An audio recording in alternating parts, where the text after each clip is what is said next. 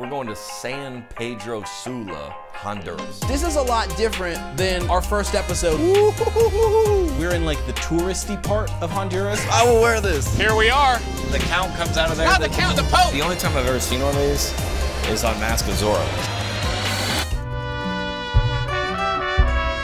¿Dónde es la iglesia de Ebenezer? This place is gigantico. Hola en la nombre Jesús. No.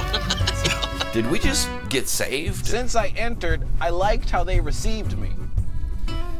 All right, say, Okay.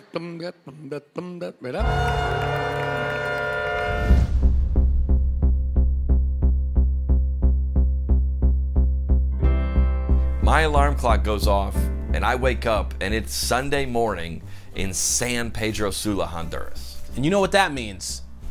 We gotta go to church. Oh yeah, baby. What? You ready to go? I am, yeah, this is... So you like went for it? Oh yeah, I committed to the role. That's what I did, yeah. Wow. Beat that, dude. It's a toucan or a parrot or something. We grew up going to church every week. Same church every week, no discussion. Now we're hitting the road to find the wildest, most unique, And most interesting churches in the world. My name is John Crist, And I'm Shama Mrema. and together we're first-time visitors.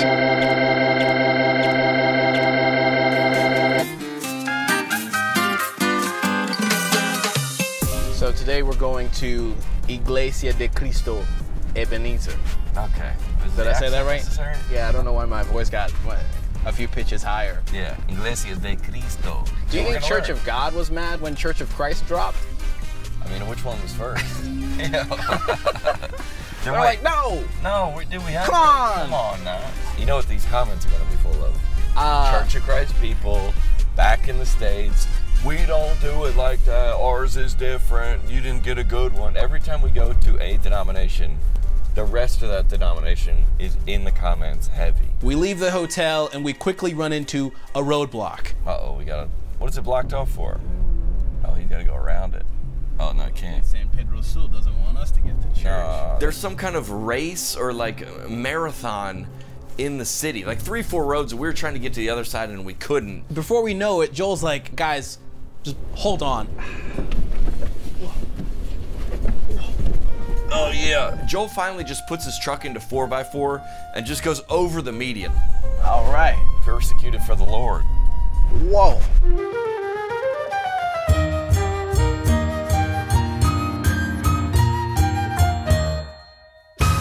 Mi amigo, Buenos días. tú, no, mi inglés es no bueno. Tú, ¿dónde es la iglesia de Ebenezer? Es una grande iglesia. ¿Dónde es la iglesia? Mucho grande Ebenezer. This way? 10 minutos, 5 minutos. 8. Right here. Hola, amigo. Gracias. Here we go.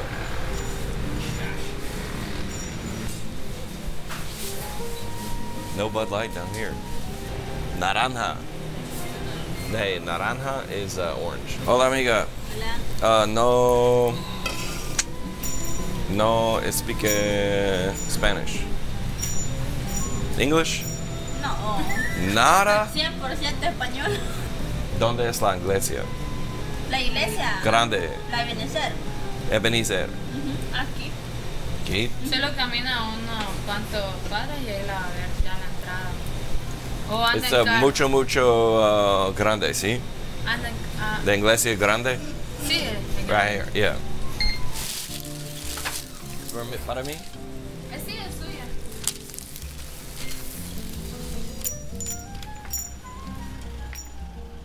I mean, and you know, staple of this show, we got to pull up the reviews. And looking at them, honestly, it's probably something that we should have done in North America, but here we are. So These reviews are translated from English to Spanish to English. Okay, they're written in Spanish. Yes. We don't know Spanish. We do not. I mean, you know, un poquito. Yeah, uno. No, mi español es todo.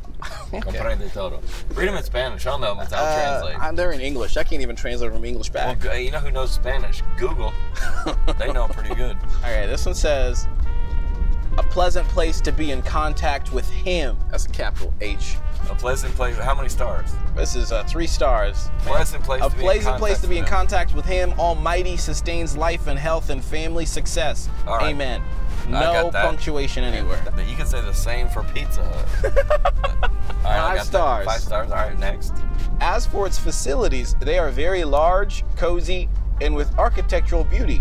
As for its members, they are anointed by God. Oh, and members are anointed? Yeah. Second, architectural beauty. He had to flex on the building first. This is another one. If you're looking for a house to congregate, come to the Church of Christ Ebenezer.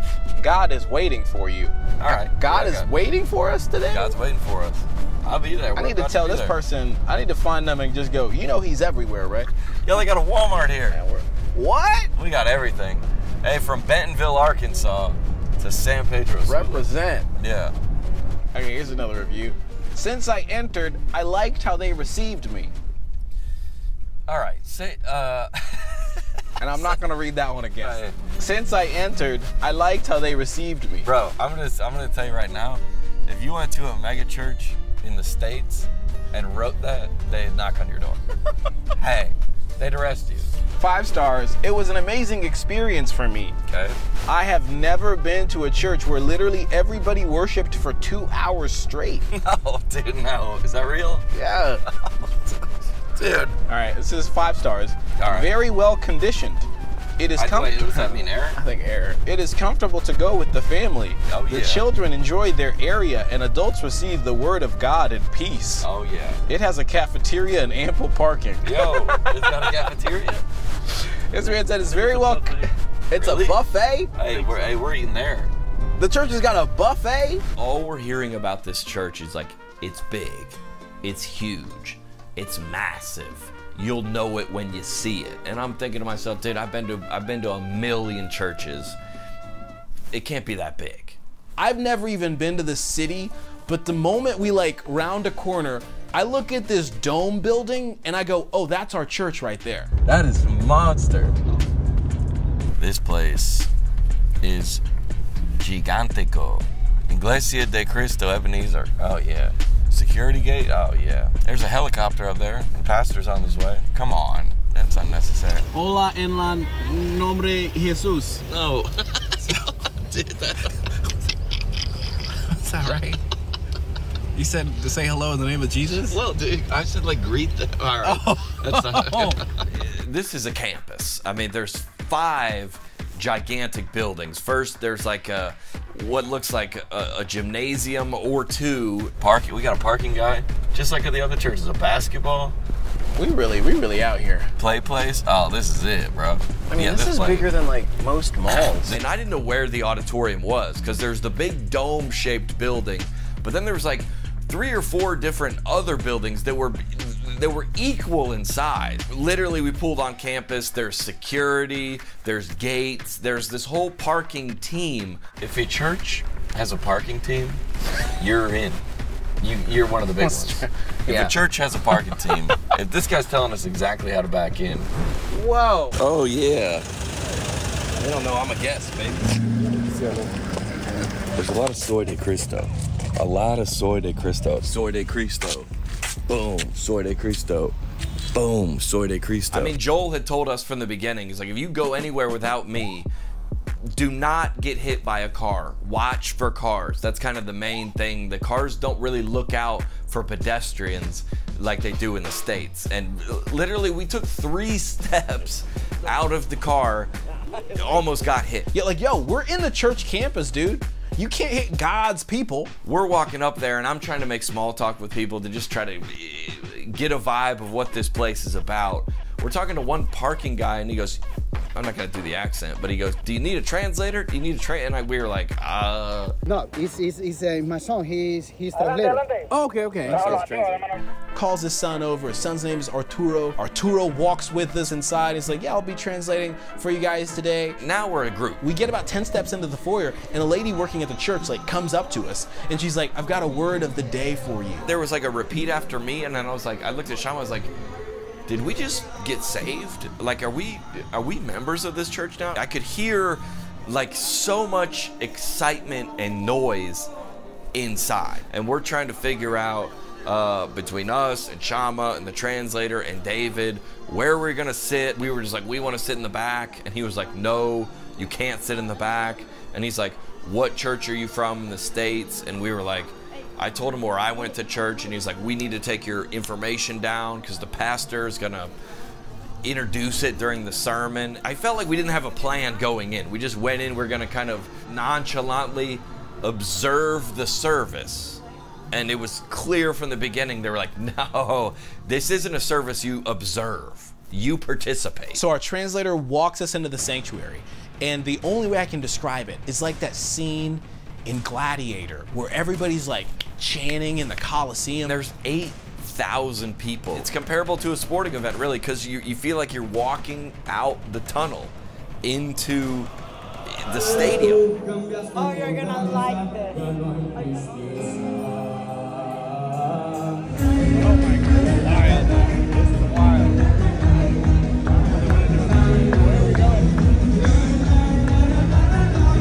What is going on? There are people with like these 20-foot flags. They're like waving them in the air. And we're like just walking. People are dancing and clapping and yelling. I need a flag, bro. I need a flag. Flags, dancing, choreography. The stage is like stacked. There's like 100 people singing, and there's trumpets. It was an assault on the senses. There was a family of like 6 with shofars just in the audience, a couple of rows ahead of us, that were just like popping off.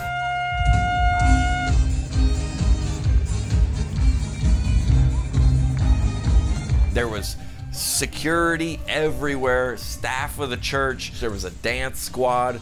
There was a horn section. It was everything you could imagine times 10. The stage alone had 100+ people on there. Our translator said, he said, do you mind if I go dance? I go, no, go ahead. Oh, he's gonna go dance. He's gone. He's out. He's like, I'm out. They sang a lot of songs. They were really good. The only song we recognized was How Great Thou Art. How Great Thou Art. I was like, yeah, I know this song.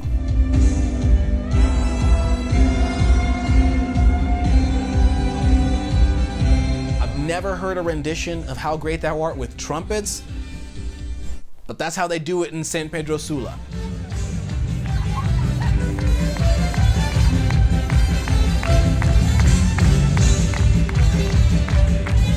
States, you always hear about, I mean, I've heard the term praise and worship for a long time, but it's always the same thing. It's just the music. It seemed like there was an actual distinction down here from the praise and the worship. So praise was more energetic, dancing, jumping around, choreography, people going nuts. And then it switched to worship time, and it was a distinct switch to the serious, solemn worship songs. All the women put on head coverings, which is something I had never witnessed. Bro,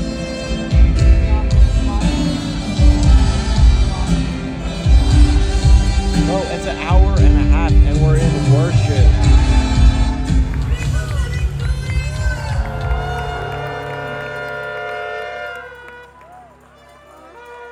This place is full. Like, this place is packed. I nudged Shama about halfway through worship, and I go, I wonder how they're going to do the offering, because this place is massive. And all of a sudden, we see kind of like, there's like these fishing nets, but they're cloth and they're orange and they're on these poles, and we just see security and staff from everywhere just pop up with these, and they're passing around. It's like an offering sack, I guess. They just kept on coming. Like, there were so many people. We're like, church kind of took up a lot of cash today. I mean, they're filling them up with cash.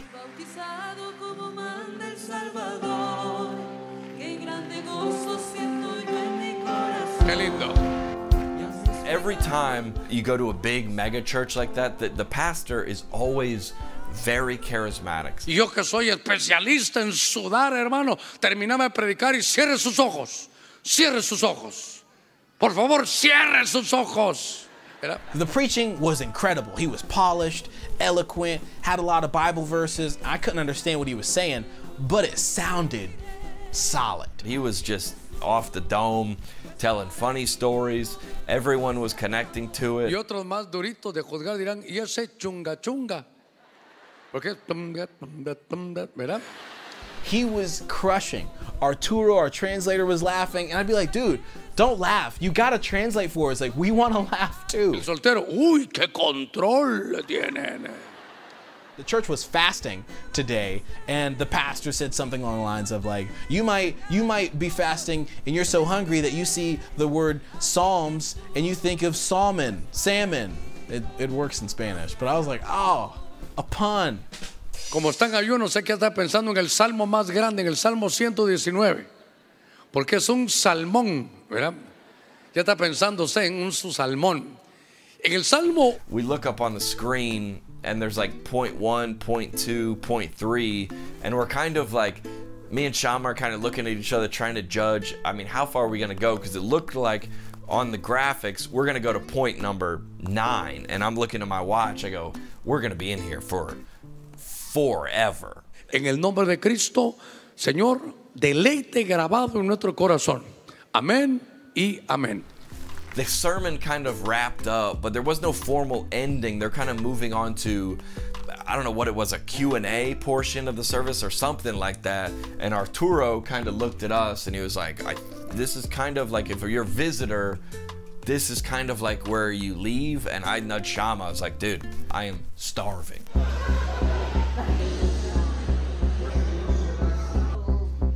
I mean, crazy experience, top to bottom. I mean, flying to Honduras to go to a church service, learning about the faith of the people in Honduras and how they practice. I mean, danced and did choreography with 8,000 Hondurans, listened to a message and met some of the locals. And I can't think of a better way to wrap up this season. When all the bullhorns and the dancing and the choreography and the happiness and the joy that was in that place, I legitimately looked at Shama. I go, dude, for all the descriptions I've heard about heaven, I think it's gonna be more like this. If we ever come back to San Pedro Sula, we're definitely gonna go back to that church again. I'm gonna take time to learn the dance moves, and I'm not gonna let John wear that stupid parrot Honduras shirt that he bought at the market. We were like a little bit in like a fish out of water type situation, and I looked in front of us and there was a little girl on her mom's cell phone watching Coco Melon, and I was like, oh, okay, this is just like my church back home.